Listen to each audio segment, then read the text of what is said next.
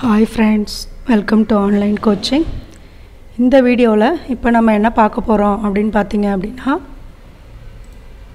வவுச்சரை use பண்ணி நம்ம ஒரு சம் போட போறோம். இதுதான் நம்மளுடைய சம்.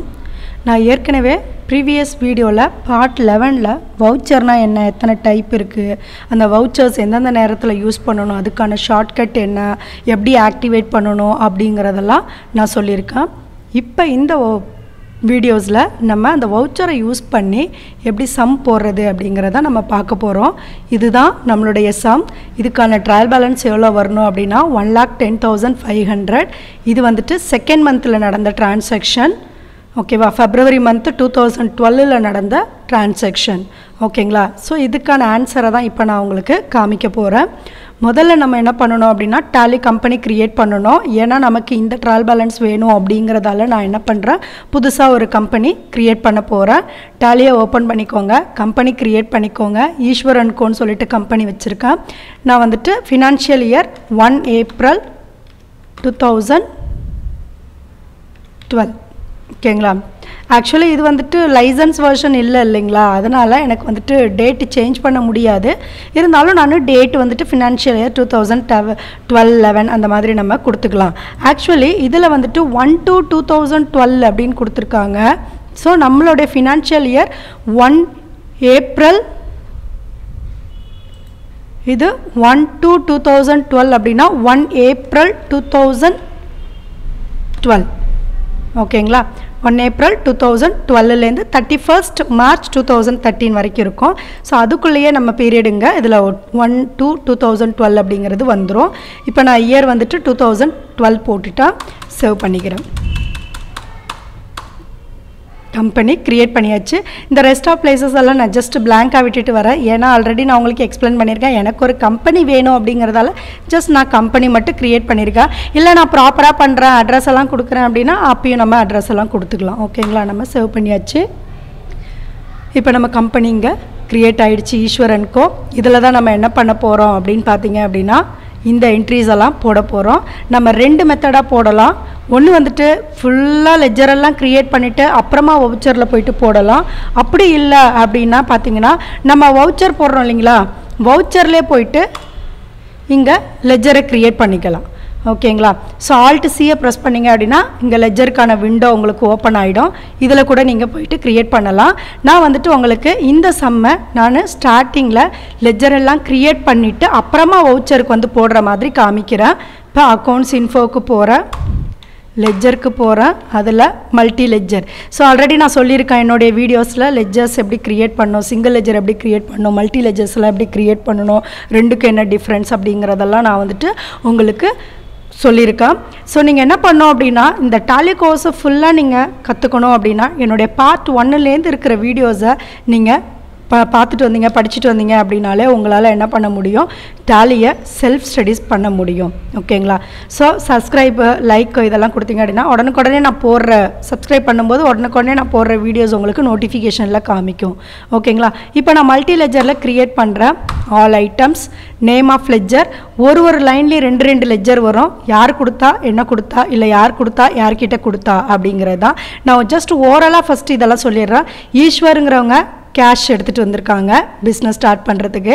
அந்த கேஷ் 1 lakh rupeesல 50,000 எடுத்துகிட்டு போயிட்டு பேங்க்கில் போடுறாங்க.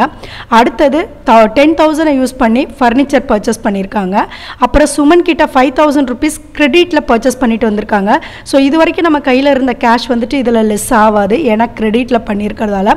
அதே மாதிரி கிரெடிட் சேல்ஸ் டு அமருக்கு சேல் பண்ணியிருக்காங்க 4,500. அதே மாதிரி இந்த அமௌண்ட்டு நம்ம கேஷில் ஆட் ஆகாது, ஏன்னா இதுவும் கிரெடிட்டில் இருக்குது.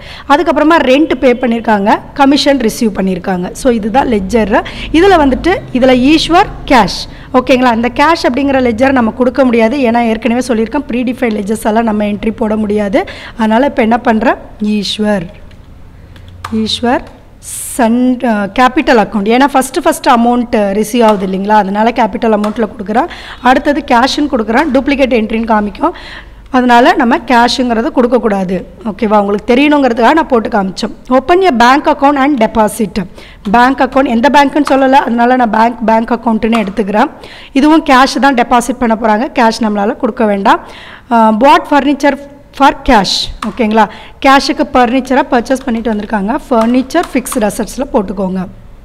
அடுத்து பார்த்தீங்க அப்படின்னா goods purchase from Suman. Suman யார்? சன்ரே கிரெடிட்டார். கிரெடிட் பர்ச்சேஸ் அப்படிங்கிறத மென்ஷன் பண்ணணும். சுமன் பேர் கொடுத்துருக்காங்க, சுமன் பர்ச்சேஸ்ன்னு சொல்லியிருக்காங்க, அதனால் சன்ரே கிரெடிட்டார். இன்னொன்று கிரெடிட்னு கொடுத்துருக்காங்க, அதனால் நான் கிரெடிட் பர்ச்சேஸ்னே மென்ஷன் பண்ணிக்கிறேன். Credit purchase, purchase accounts. ஓகேங்களா, அடுத்தது credit sales to Amar. Amar யார்? அமர் சன்ரே டெட்டார். ஏன்னா சேல்னு சொல்லியிருக்காங்க, சன்ரே டெட்டார். அது இல்லாமல் கிரெடிட்னு சொல்லியிருக்காங்க, அதனால் கிரெடிட் சேல்ஸ் அக்கௌண்ட் அப்படிங்கிறத கொடுத்துட்டேன். அடுத்து ஆஃபீஸ் ரெண்ட் பெய்டு. அப்போ நான் என்ன பண்ணுறேன் அப்படின்னா ஆஃபீஸ் ரெண்ட்டுன்னு கொடுக்குறேன். நான் வெறும் ரெண்ட்டுன்னு கொடுக்குறேன். நீங்கள் இந்த நேம் ஆஃப் லெட்ஜர் என்ன நேம் வேணாலும் கொடுக்கலாம். உங்களுக்கு அண்டர்ஸ்டாண்ட் ஆகிற மாதிரி கன்வீனியண்ட்டாக இருக்கிற மாதிரி நீங்கள் எந்த நேம் வேணாலும் கொடுக்கலாம். நான் ரெண்ட்டு இன்டைரக்ட் எக்ஸ்பென்சஸ் அப்படின்னு கொடுத்துருக்கேன். கேஷாக தான் பே பண்ணுறாங்க. செக்குன்னு சொல்லியிருந்தாங்கன்னா அவங்களே சொல்லியிருப்பாங்க, paid office rent of 2500 to the landlord by check அப்படின்னு மென்ஷன் பண்ணியிருப்பாங்க. இதில் எதுவும் மென்ஷன் பண்ணலை அப்படின்னா நம்ம என்ன பண்ணிக்கணும், அதை கேஷாக தான் எடுத்துக்கணும். Received commission from the Nishanth. நிஷாந்த்னு கொடுத்தாலும் ஓகே, இல்லை நான் கமிஷன் கொடுத்தாலும் ஓகே. நான் கமிஷனே கொடுக்குறேன். கமிஷன் இன்டைரக்ட் இன்கம் ரிசீவ் பண்ணுறோம் இல்லைங்களா, அதனால் இன்டைரக்ட் இன்கம் அப்படின்னு சொல்லியிருக்கோம். ஓகேங்களா, இதில் இன்டைரக்ட் எக்ஸ்பென்சஸ் ஏன் கொடுத்தேன் அப்படின்னா ரெண்ட் நம்ம பே பண்ணுறோம், அப்போ கையை விட்டு அமௌண்ட்டு போகுது, எக்ஸ்பென்சஸில் கொடுத்துருக்கேன். இது ரிசீவ்டு கமிஷன் அப்படிங்கிறதால இன்டைரக்ட் இன்கம் கொடுத்துருக்கேன். இப்போ நான் என்ன பண்ணியிருக்கேன், அக்செப்ட் பண்ணிட்டேன். நமக்கு கம்பெனி க்ரியேட் ஆனதுக்கப்புறமா லெஜரும் க்ரியேட் பண்ணியாச்சு. நம்ம லெஜர் கூட ஆல்டரில் போய் பார்த்தோம் அப்படின்னா இந்த கேஷ் அமௌண்ட்டு ப்ராஃபிட் அண்டும் ஆட்டோமேட்டிக்காக நமக்கு ஜாயின் ஆகிடுச்சு. ஓகேங்களா, இப்போ நான் எஸ்கேப் கொடுத்துட்டு வவுச்சர் என்ட்ரிக்கு போடுறேன். ஓகேங்களா, இந்த வவுச்சர் என்ட்ரிக்கு போனீங்க அப்படின்னா நம்ம க்ரியேட் பண்ண லெஜர்ஸ் எல்லாமே இங்கே காமிக்க ஆரம்பிச்சிடும். நம்ம அப்படியே நம்ம ப்ராக்டிஸ் பண்ணலாம்.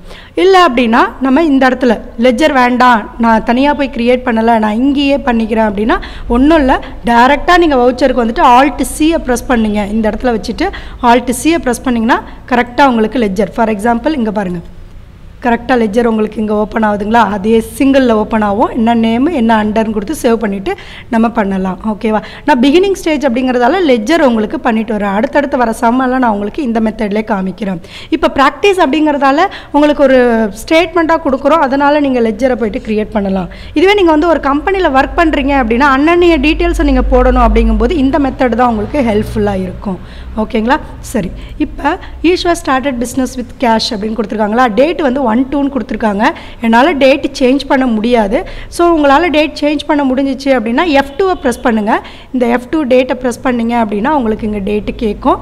இங்கே டேட்டை நீங்கள் சேஞ்ச் பண்ணிக்கலாம். ஓகேங்களா, இது வந்து லைசன்ஸ் வெர்ஷன் இல்லை அப்படிங்கிறதால நான் என்ன பண்ணிக்கிறேன், டைரெக்டாக டேட்டு சேஞ்ச் பண்ணாமல் என்ட்ரிஸ் மட்டும் போடுறேன். ஸோ ஃபர்ஸ்ட் என்ட்ரி என்ன அப்படின்னு பார்த்தீங்கன்னா ஈஸ்வர் ஸ்டார்டட் பிஸ்னஸ் அப்படின்னா ஃபஸ்ட்டு கம்பெனிக்கு அமௌண்ட் வருது. ஸோ ரிசிப்டில் போடணும். இது பேங்க் டீட்டெயில்ஸு, அதனால் கான்ட்ராவில் போடுறோம். இதில் சொல்லியிருக்காங்க பாட் அப்படிங்கிறது, அதனால் பர்ச்சேஸ். இதுவும் பர்ச்சேஸ், இது சேல்ஸ். ஓகேங்களா, பெய்டு பேமெண்ட், ரிசிப்ட் அவ்வளோதான், ரொம்ப ஈஸி. ஓகேங்களா, இப்போ நம்ம ரிசிப்ட் எடுக்கலாம். ரிசிப்ட் வவுச்சர், ரிசிப்டில் யார் இது, ஈஸ்வர். எவ்வளோ அமௌண்ட்டு அவங்க கொடுத்துருக்கிறது, 1 lakh rupee.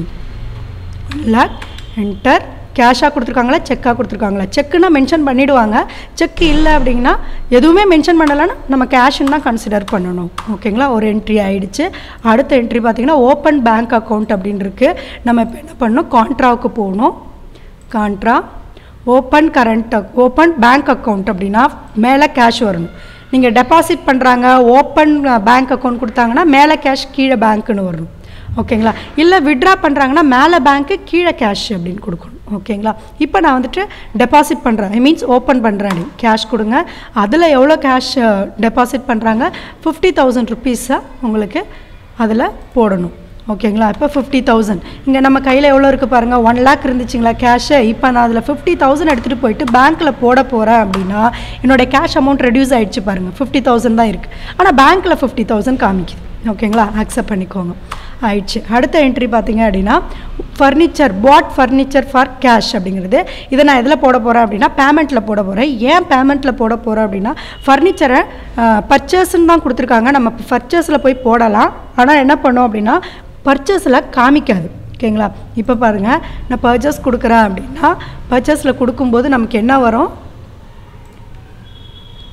இங்கே நேம் ஆஃப் ஐட்டம்ஸ்லாம் கேட்குது. எங்கிட்ட நேம் ஆஃப் ஐட்டம் இல்லை அப்படின்னா அஸ் வவுச்சர் அப்படின்னு கொடுங்க. இதில் போய்ட்டு நம்ம ஃபர்னிச்சர் அப்படின்னு கொடுக்குறேன் அப்படின்னா இங்கே வராது. ஓகேங்களா? அது இல்லாமல் இன்னொரு மெத்தட் என்ன கொடுத்துருக்காங்க, இன்னொன்று என்ன சொல்லியிருக்காங்க அப்படின்னு பார்த்தீங்கன்னா கேஷ்ன்னு சொல்லிட்டாங்க. அப்போ இதை நம்ம பேமெண்ட்டில் கூட போட்டுக்கலாம். ஓகேங்களா? இதை நம்ம ஆக்டிவேட்டும் பண்ணலாம். ஃபர்னிச்சர் இல்லையா, ஃபர்னிச்சர் இதில் கொண்டுட்டு வரணும் அப்படின்னா கூட பண்ணலாம். அதெல்லாம் நெக்ஸ்ட் வீடியோஸில் நான் உங்களுக்கு சொல்கிறேன். இப்போ நான் சிம்பிளாக பேமெண்ட்லேயே போட்டுடுறேன். பேமெண்ட்டில் போயிட்டு ஃபர்னிச்சர் எவ்வளோக்கு பர்ச்சேஸ் பண்ணுறோம், ஃபர்னிச்சர் எவ்வளோக்கு பர்ச்சேஸ் பண்ணுறோம், நம்ம 10,000. ஓகேவா? நம்ம கையில் எவ்வளோ காசு இருந்துச்சு, 50,000 இருந்துச்சு. இதில் 10,000 கேஷ் கொடுத்துட்டு பண்ணிடுறதால இமீடியட்டாக நமக்கு என்ன ஆகிடுச்சு, ஃபர்னிச்சரில் 10,000 கீழே கேஷில் வந்து பார்த்திங்க அப்படின்னா 40,000 காமிக்குது பாருங்கள். இமீடியட்டாக நமக்கு லெஸ் ஆகிடுச்சு. அக்செப்ட் பண்ணிக்கோங்க. அடுத்து என்ன பண்ணியிருக்காங்க, குட்ஸ் பர்ச்சேஸ் ஃப்ரம் சுமன் கிரெடிட்னு சொல்லியிருக்காங்க. இப்போ நான் சுமன்ட்டை பர்ச்சேஸ் பண்ண போகிறேன். பர்ச்சேஸுக்கு போங்க, சுமன் கண்ட்ரோல் வியை ப்ரெஸ் பண்ணிவிடுங்க. ஏன்னா எங்கிட்ட வந்துட்டு ஐட்டம்ஸு குவான்டிட்டிலாம் இல்லை, அதனால் கண்ட்ரோல் வியை ப்ரெஸ் பண்ணிட்டேன், ஐட்டம் வேண்டாம் அப்படிங்கிறதுக்காக. ஓகேங்களா? இங்கே இருக்குது பாருங்கள், இதுதான் அந்த ஷார்ட்கட் கண்ட்ரோல் வி. ஓகேங்களா? இதில் பர்ச்சேஸில் யார் அது, சுமன். எவ்வளோ அமௌண்ட்டு, 5,000 rupees. 5,000 rupees. ஓகேங்களா? என்டர் கொடுத்துட்டு இது பில் நம்பர்லாம் கேட்குது. நம்ம பில் நம்பர் இருந்துச்சுன்னா என்ட்ரி போடலாம், இல்லைன்னா 1 2 3 ஆட்டோமேட்டிக்காக வரும், அதுவே கூட நம்ம யூஸ் பண்ணிக்கலாம். ஓகேங்களா? ஸோ அந்த வவுச்சர் இந்த பில் நம்பர்லாம் எப்படி கொடுக்குறதுங்கிறத நெக்ஸ்ட் வீடியோவில் நான் உங்களுக்கு சொல்கிறேன். ஓகேங்களா? இப்போ இது கிரெடிட் பர்ச்சேஸ்ன்னு கொடுக்கறதால என்னுடைய கேஷில் 40,000 இருந்துச்சு பாருங்கள், அது வந்து அஃபெக்ட் ஆகாது. ஏன்னா நான் இன்னும் அவங்களுக்கு காசு கொடுக்கல, அதனால் என் கேஷ் அமௌண்ட் வந்துட்டு என்ன ஆகாது, ரெடியூஸ் ஆகாது. இப்போ பர்ச்சேஸ் ஆகிடுச்சு இல்லைங்களா? அடுத்தது சேல். சேல் யார், சுமன். அமர். சேல் வந்துட்டு அமர். ஓகேங்களா? இப்போ என்ன பண்ண போகிறேன், இதை கண்ட்ரோல் வியை ப்ரெஸ் பண்ணிவிடுங்க. அமர். அமர் எவ்வளோ அமௌண்ட்டு சொல்லியிருந்தாங்க, 4,500. இதுவும் கிரெடிட் தான். அமர் 4,500, இதுவும் கிரெடிட் தான். ஓகேங்களா? இதுலேயும் பார்த்தீங்க அப்படின்னா இது கிரெடிட்டுங்கிறதால இமீடியட்டாக நம்ம அமௌண்ட் கேஷ் வச்சுருந்தோம் இல்லைங்களா, 40,000 இது சேல் பண்ணியிருக்காங்கிறதால இந்த 4,500 நமக்கு ஆட் ஆக போகிறது இல்லை. ஏன்னா நம்ம கிரெடிட்டில் சேல் பண்ணியிருக்கோம், இன்னும் அவங்க நமக்கு காசு கொடுக்கல. ஓகேங்களா? கிரெடிட் சேல்ஸ்ன்னு கொடுத்துக்கோங்க. இன்னும் வர வேண்டியது 4,500 இருக்குது அப்படின்னு காமிக்குதுங்க. சேவ் பண்ணிக்கோங்க. அடுத்தது பார்த்தீங்க அப்படின்னா ஆஃபீஸ் ரெண்ட்டு 2,500 பேமெண்ட்டில் போடுங்க. ரெண்ட்டுன்னு கொடுங்க. எவ்வளோ, 2,500. கேஷா செக்கா, கேஷ். சேவ் பண்ணிக்கோங்க. அடுத்தது received commission. Received commission 1,000 rupees.